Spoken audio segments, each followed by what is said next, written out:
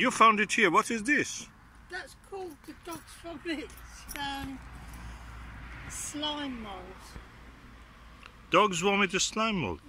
Yeah. I saw it half an hour ago, and it was not brown yet in the top part. No, it was white. I thought it was cauliflower at first, and I came over, and I didn't know what it was. I had to look it up, and it's actually a slime mold. I think it's a bit deflating.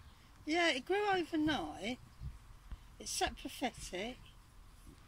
It grew this size overnight. It wasn't here yesterday. Just a few spores may have been. But the last half an hour, it's been going brown in the sunlight.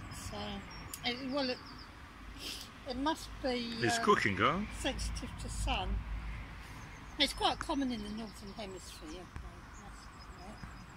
Even though we've never seen them before. It's on a pile of wood chip. We had a lot of fungi on this. We've had all sorts of little bits of fungi, but they're all common and we know them. This was the first time we've had something we've never seen before. Oh, was the alien or something? Yeah, we did, didn't we? I always thought, where did We that may come open it from? up and actually eat us. Well, I thought it was like something from the X-Files.